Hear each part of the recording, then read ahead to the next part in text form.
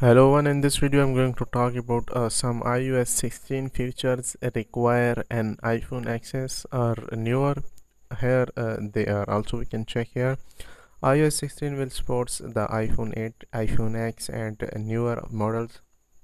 Even so, not all functions will be available to older phones. With that in mind, gathered all the features that will require at least an iPhone XR and iPhone XS when this upcoming operating system is available to all users on Monday.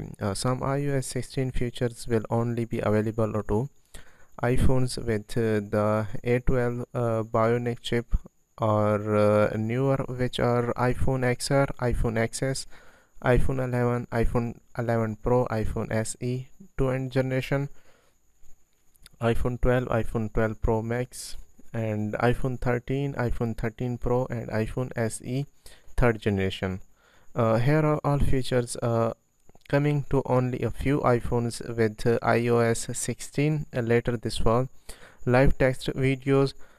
Text is now completely interactive in paused video frames, so you can use functions like copy and paste, lookup and translate. This feature works in Photos, Quick Lock, Safari and other co-ops. Quick actions in live text, data dedicated in photos and videos in actionable with a single tap. Track flights or shipments, translate foreign languages and convert currencies. New language for live text with iOS 16. Live text recognize Japanese, Korean and Ukrainian text. Emoji text preview during the WWDC 2022 keynote. You can insert emoji when sending messages with Siri. It's available in Cantonese, Hong Kong, English, Australia, Canada, India, UK, US, and French, France, Germany, Japanese, Mandarin, China, mainland, Taiwan, and Spanish, Mexico, Spain, US. Discover Siri capabilities and apps.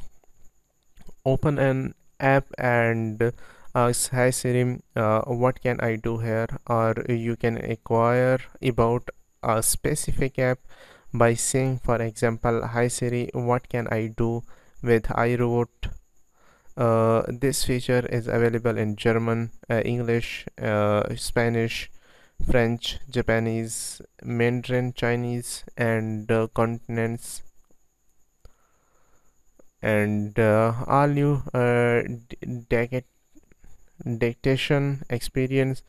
You can move fluently between voice and touch in iOS 16.